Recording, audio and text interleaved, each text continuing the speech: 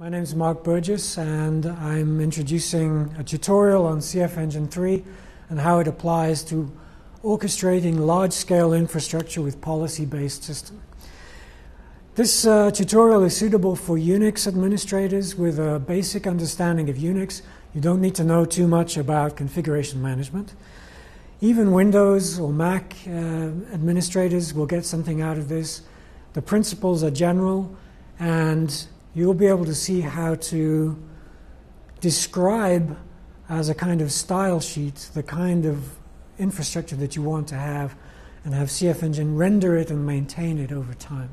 So I want to start out with simple examples of the CFEngine language and then reach a high point where we'll show you how to spin up Docker instances and deploy software into those instances, bring back the results and build packages based on that.